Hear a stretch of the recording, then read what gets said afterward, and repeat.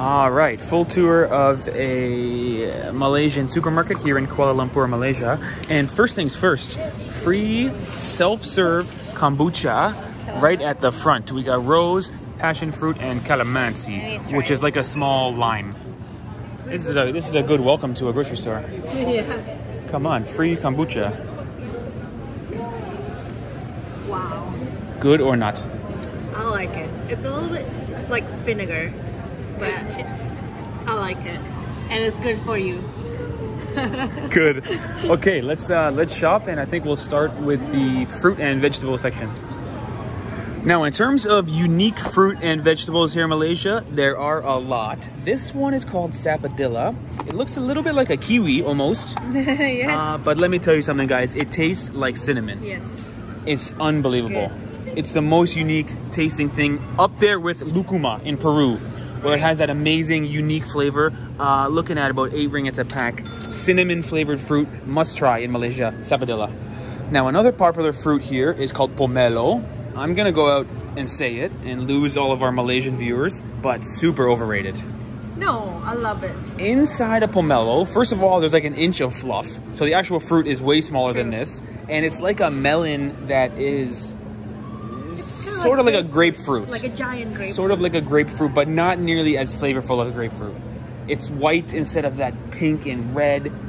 It's refreshing. Listen, guys, I'm sorry. I'm just being honest. I'm on team grapefruit over team pomelo. But pomelo's still good. I love pomelo. It's okay.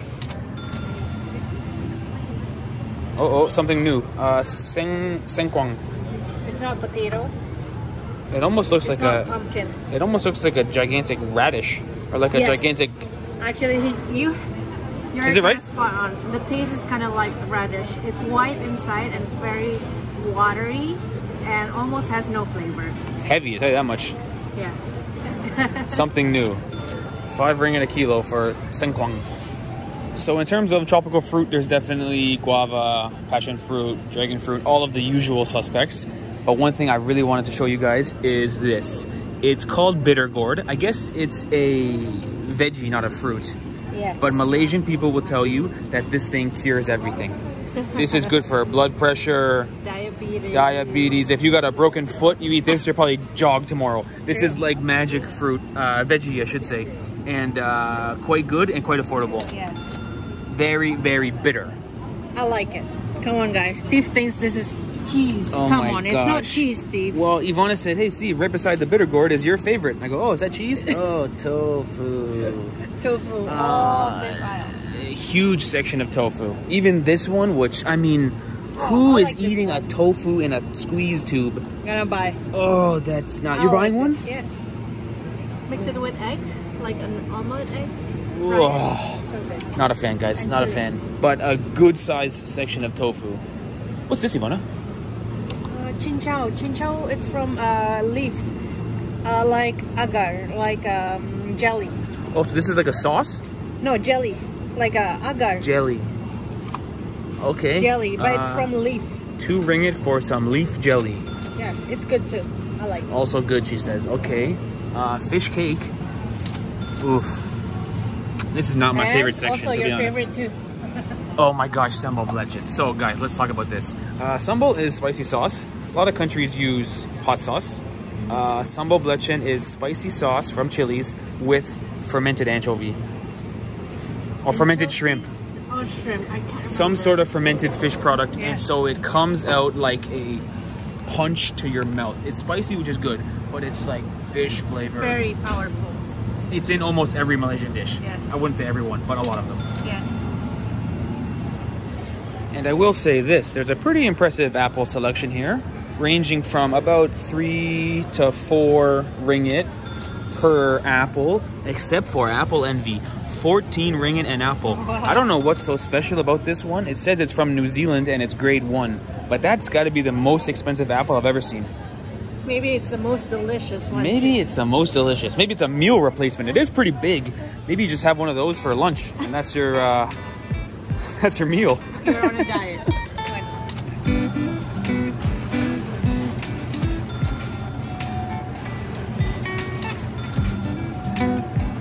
Holy jumping, step aside apples. We got 60 ringgit per kilo for grapes.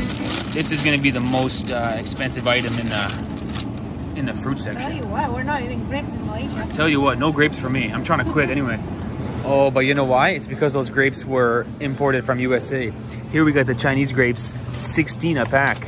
So you're looking at a quarter of the price for the Chinese grapes versus the USA grapes. Not to mention, the Chinese ones look pretty good. It's so plump and I mean, shiny. it almost looks too good to be true. This might be off of a factory line or something. It looks so perfect, no? Yes. They're all the same. Let's try one. Huh, okay. Yeah, the import tax is real. Here's broccoli from Australia, 28 ringgit per kilo. And here's broccoli from China, 4 ringgit a unit. So we have to figure out how many units in a kilo, but I'm assuming that the 4 ringgit is much cheaper. Something new. Cauliflower rice. Oh. Healthy. Cauliflower rice, the ideal rice substitute. Okay, something new. Wow, guys. 175 ringgit for 5 peaches because they're Japanese with the fancy packaging. Wow. Import tax. So I tell you what, if you ever watch our videos in Malaysia, you'll see the word botak at least 5 times in the comment section. And it's because botak means bald. So here we have Kalapa botak. These are bald coconuts.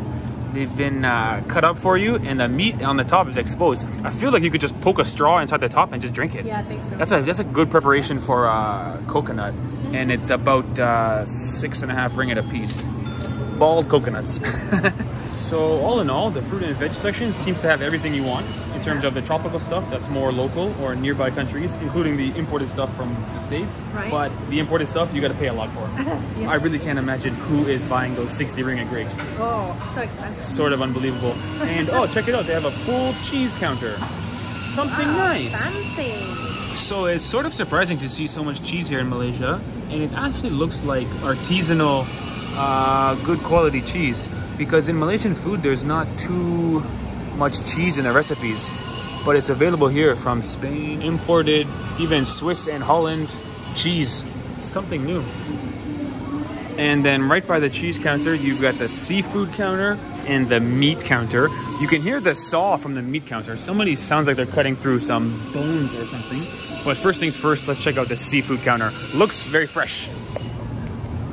Something about the fish head still scares me. So anyway, let's do beef and chicken. Does this scare you? Chicken feet, not scary anymore. Actually very tasty. And it's 2.89. 2.89 ringgit. What's the chicken breast? 11 ringgit for, looks like 3 pieces. It says about a half kilo of chicken. Yeah. Okay, affordable. Now in terms of beef, almost everything here is Australian. And I guess the price is not too bad. Here's 20 ringgit for 250 grams of rump steak. Sort of funny that the price of the beef from Australia sort of affordable, whereas the veggies from Australia were like import tax like crazy. Something interesting.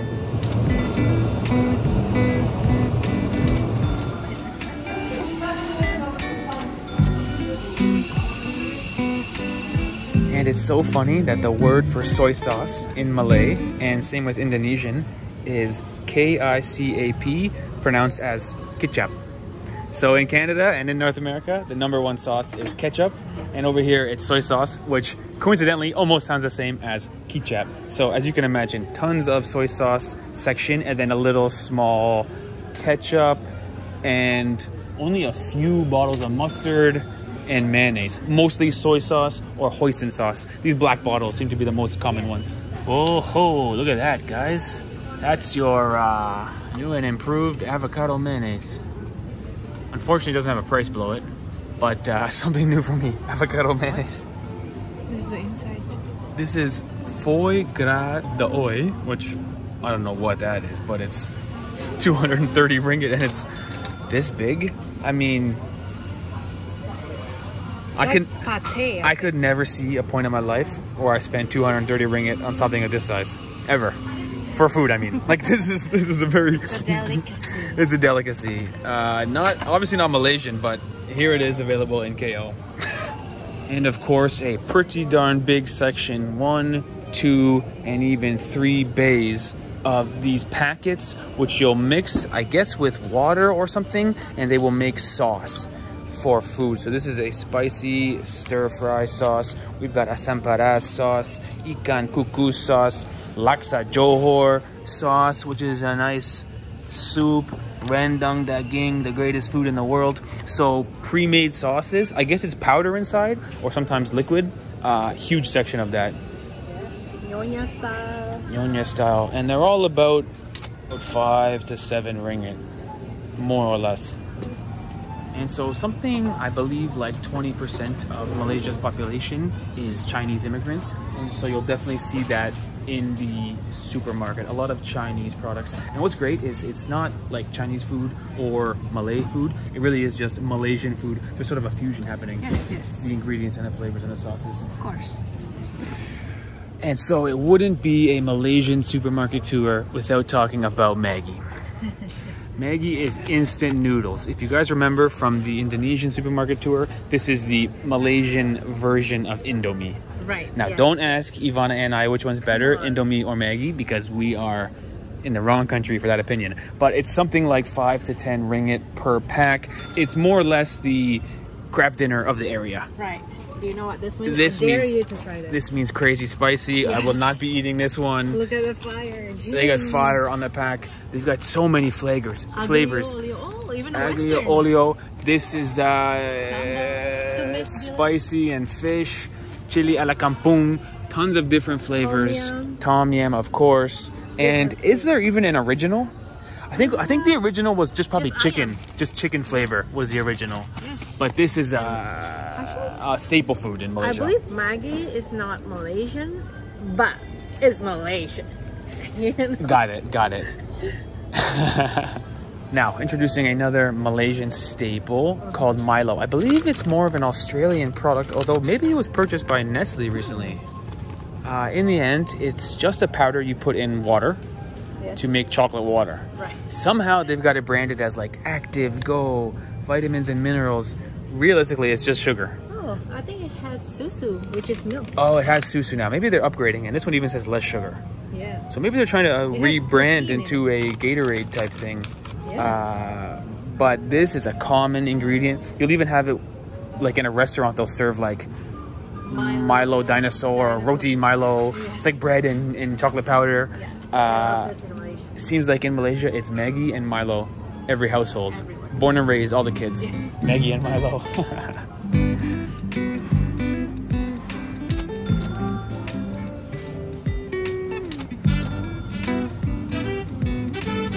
Alright, so we've made it to the snacks section, and at least on this particular aisle, everything is familiar brands at familiar prices, maybe a little bit more expensive because of the import, but it's Snickers and Chips Ahoy and things that I recognize. Now, we will make a video coming soon trying all different Malaysian snacks. If you know the Malaysian snacks, let us know. What should we try? What should we try? We will try 10 or 15 or 20 in one video. That's right. We've done this in many countries. They're quite popular videos. So let us know what Malaysian snacks to try, considering it's going to be a Malaysian product, not Oreos. Let us know. All right, next up, one of my favorite sections in any supermarket tour, the Lay's chip flavors. First of all, it's about 15 ringgit a bag, full size. So fairly fair pricing. They got the classic.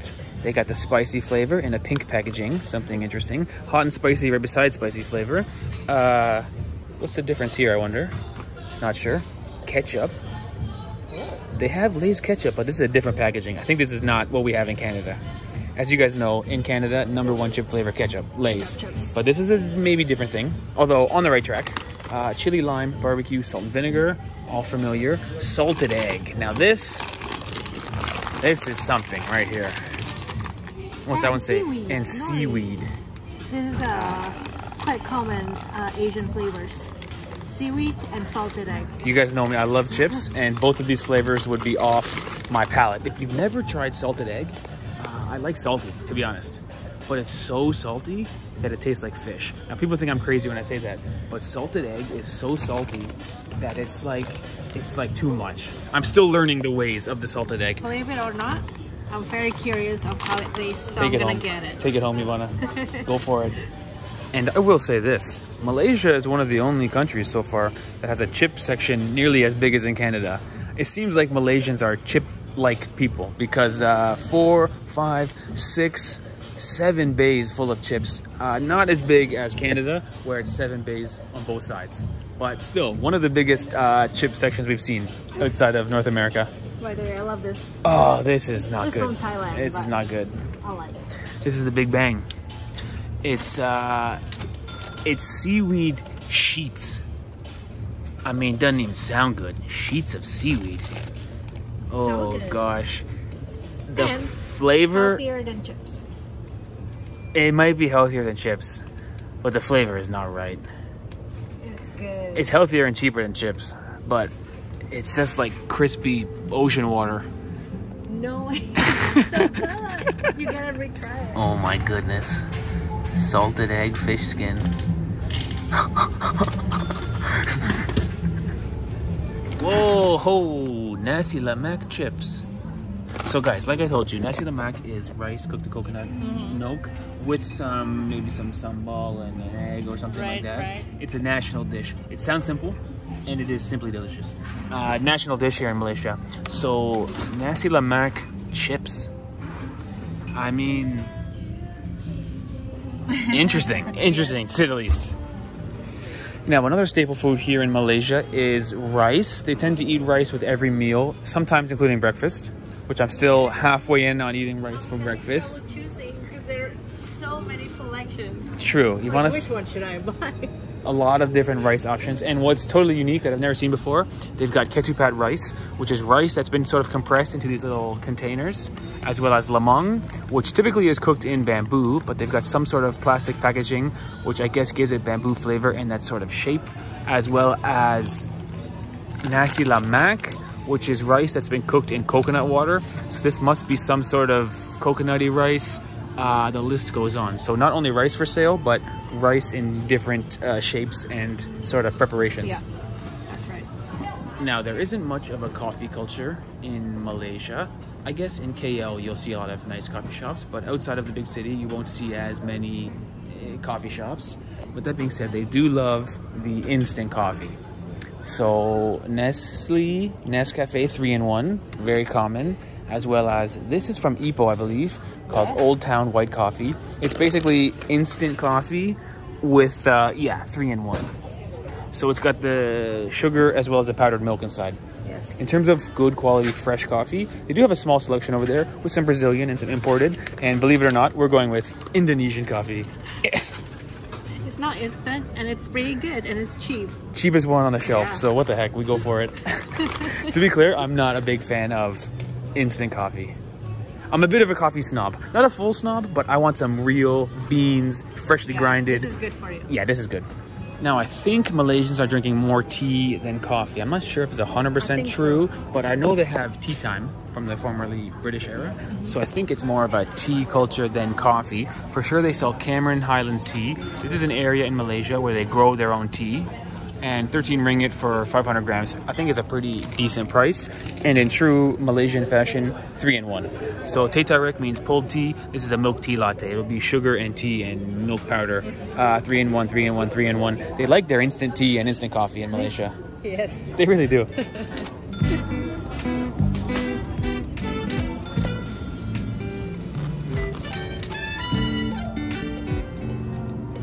Oh, check it out. This is a hit in Romania. 7 days croissant for 1 ringgit 70. I think that's the most affordable 7 days croissant you're gonna find. Cheap. It's cheap, right? Cheaper than Romania. Oh, the Romanians will love coming to Malaysia. They'll be eating 7 days croissant, breakfast, lunch, and dinner.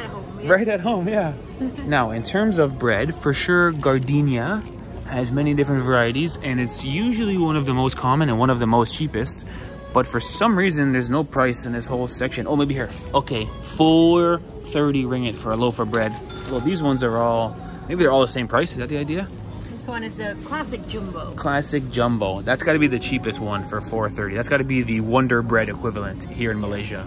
Yes. About an American dollar per loaf. So it seems like Malaysia is up there with Canada with the amount of potato chips as well as the amount of frozen and therefore processed food. A lot of countries we've been to don't have this huge frozen food section. I mean, no criticism to Malaysia because Canada is up at the top of the list as most processed food. Right. But this is something very familiar to me. Rows and rows of frozen pizza, frozen chicken wings, frozen burgers, of course, Ramly. Oh. Of course, the Ramly burger, famous in Malaysia. Ho, check it out. Coca-Cola, actually cheaper than Pepsi by 10 cents. I tell you what, guys, if you're someone who prefers Pepsi, let me know in the comments. I've never met someone who thinks Pepsi is better than Coke. Coca-Cola is clearly better. Yes. For it to be better and cheaper, how could you justify buying Pepsi in Malaysia? Now, with that being said, we have this drink here, which is 100 plus. This is like Gatorade, but very Malaysian. You got the lemon, you got the zero sugar, and you got the original. Kind of a good flavor. What would you describe the flavor 100 plus? It's sort of unique. It's not really fruity. It's not really anything. It's just 100 plus flavor. Refreshing. Yeah. And it's the most popular Gatorade type drink, sports drink, and it's distinctly Malaysian. And I guess we'll end off today's video on the non-halal section, which is sort of behind doors in the back of the store here. Let's check it out. So Malaysia will satisfy all of your alcohol needs from beer to wine to spirits, although there is a tax on alcohol. So Carlsberg is for sure the most common beer that we've seen, and it's going to be 40 ringgit for a 6-pack. Not too bad, but there is a tax on it. Now, in terms of wine, I don't know much about wine brands to know which one would be an average price, but it seems like it's something like 80 to 100 or 120 ringgit for a bottle of wine on average. Now, in terms of spirits, for example, it's 176 ringgit for a 26er of Captain Morgan spiced. I think that's about an average price spirit. But again, I'm a beer guy, so I don't know much about wine and spirits. All right, so final review of the Malaysian supermarket. We spent 130 ringgit, and just before I leave, some beautiful decorations at the front, which I forgot to mention on the way in. Quite a nice ceiling in the Malaysian supermarket. Now, I was really blown away by some of the prices in the fruit section. 175 ringgit for 5 peaches. I'm not sure what's happening with that. That's never before seen. And other than that, it was pretty familiar. Huge processed food section, huge chip section, some familiar prices overall for a Canadian. Yeah, I get everything I wanted. And so we stocked up on a whole lot of groceries because we're staying here for a month and Ivana's going to be cooking. So let's go home and make dinner. Thanks for watching, everybody.